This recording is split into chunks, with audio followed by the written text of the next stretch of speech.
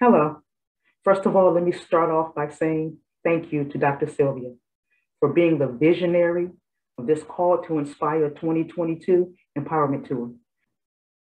Thank you for allowing God to use you to inspire, to uplift, to motivate, to empower nations through your platform. I honor you. I am Ina Johnson Myers, a 24-year retired Army combat veteran and the CEO of When She Rise LLC. I'm also an international speaker, certified life coach, and author of Girl, Don't Play, Pray, the professional women's guide to identifying as brokenness. My company specializes in narcissistic abuse awareness, recovery, and victim prevention. I advocate for women to help them understand the difference between healthy and narcissistic love and relationships.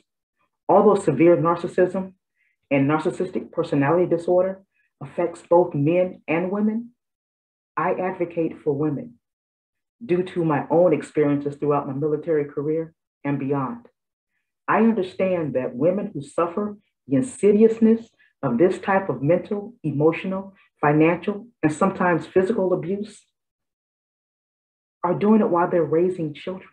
Broken and abused women raise broken and or abused children who are more than likely to look for relationships that are abusive when they grow older or be abusive when they grow older, repeating that generational cycle because that's what normal looks like to them.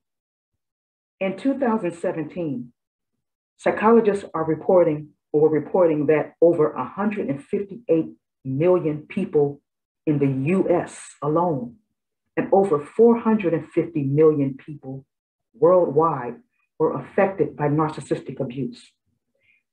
And they also reported that that number is a low number because they can't account for the generations above, the parents and the grandparents, nor the generations below, the children and the grandchildren. That number is a across the board number. The insidiousness and the destructiveness of this type of abuse started becoming a noteworthy pandemic before COVID-19 was a pandemic. As I said, they started writing about this in 2017. COVID-19 didn't hit until 2020. And due to the confinement of the COVID pandemic, the abusers and the victims had to stay in close proximity for months, not giving the victims any space to hide behind work or any other activities that separates the two and gives the victims space to justify that bad behavior. Many victims were no longer able to rationalize the abuse anymore. It's painful to accept that your public dream life, marriage, relationship is actually a private, horrific nightmare.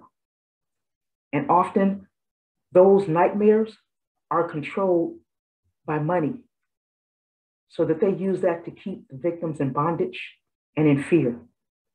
We all witness a rise of hospital visits and 911 calls from victims during this pandemic.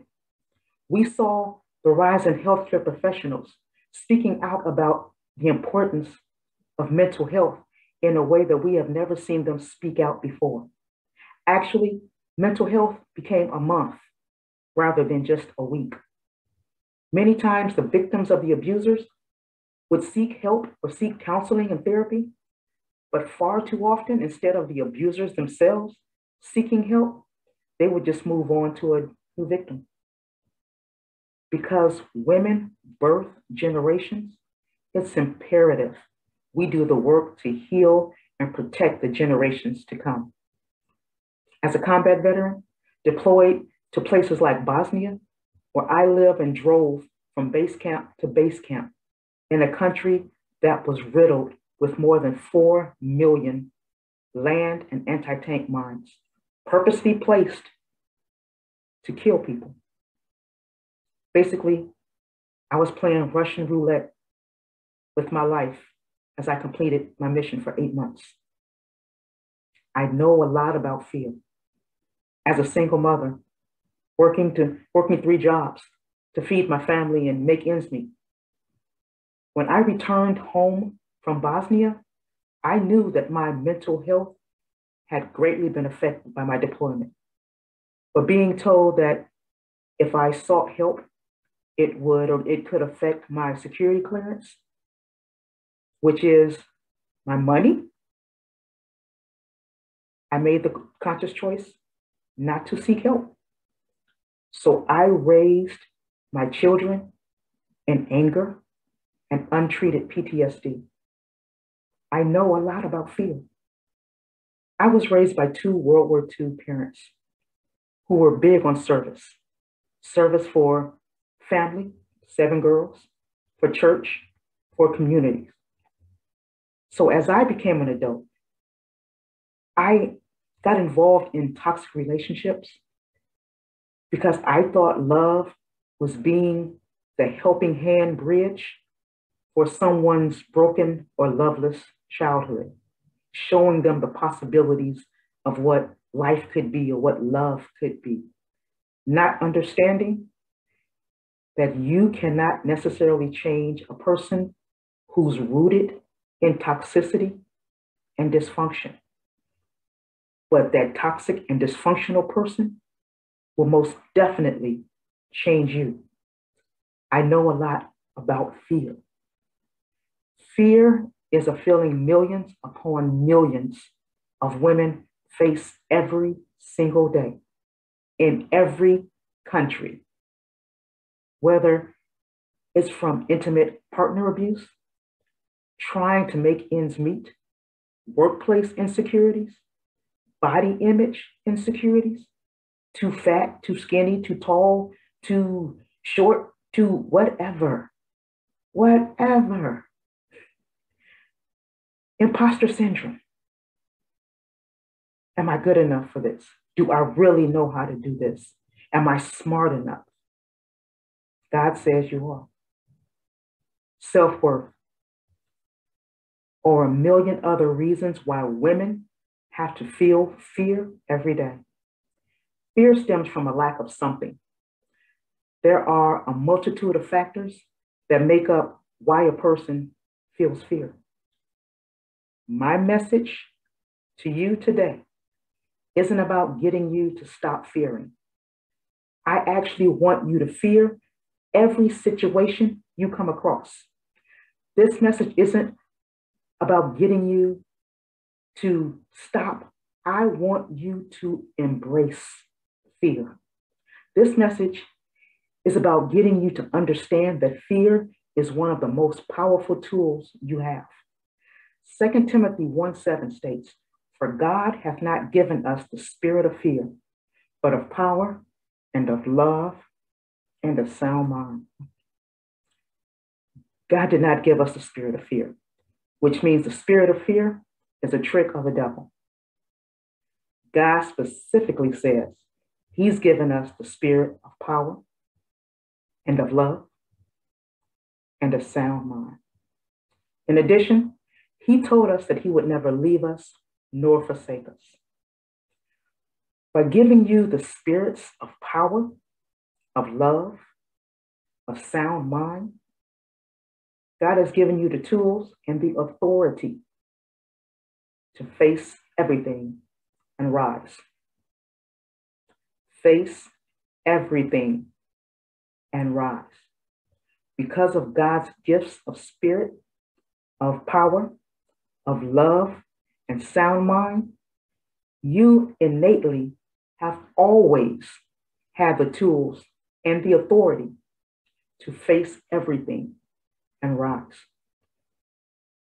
You've had the tools to overcome adversities and face everything and rise. You've had the tools to embrace everything and face everything and rise. Your authority to face everything and rise is the most powerful tool God put in your toolbox when he knitted you in your mother's womb. Use it. Use it. So no longer Do you have the excuse of being held back by the devil's spirit of fear? No longer do you have the excuse of being held back by the devil's spirit of fear, because God has given you the spirit of power, which allows you to operate in the authority he has given you to fear, face everything, and rise. God has given you the spirit of love, which allows you to operate in the authority he has given you to fear, face everything, and rise. God has given you the spirit of a sound mind to operate in the authority he has given you to fear, face everything, and rise. God has given you the authority through power, through love, through a sound mind to operate in fear, face everything, and rise. In the kingdom of God, fear is not a spirit. Fear is your God-given authority to do, face everything, and rise. Trials and tribulations are the refining processes that all precious materials endure. Isaiah 43:4.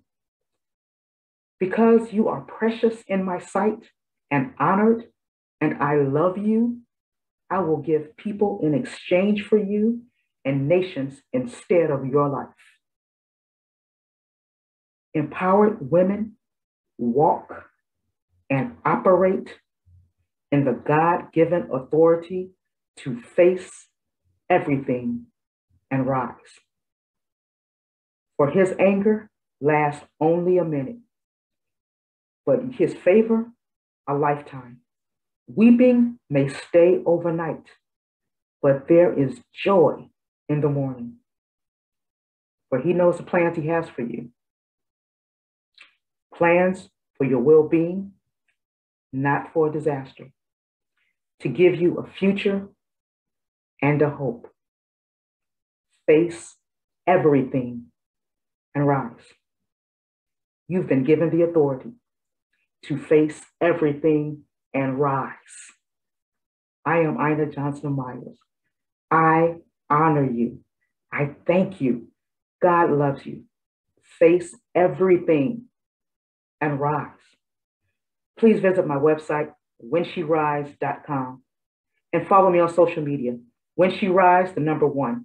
When She Rise 1. I thank you. I honor you. Bye-bye.